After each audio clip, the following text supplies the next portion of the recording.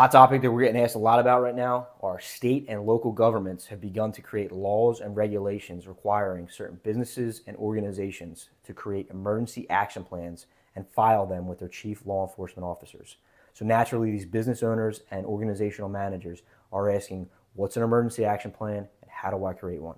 Simply put, an emergency action plan is a plan that you have in place with your local government and your people, how to respond to one of these events and how to recover from one of these events. As far as creating it's concerned, depending on the state you live in, if you simply go to your state website and type in active shooter emergency response plan, you should find yourself a nice, simple template to fill out. If you want to take it a step further, head up to the link in our bio, click on to our online classes, and you'll find a free online course that takes you step by step how to create that emergency action plan, why it's important, and why first responders need this information.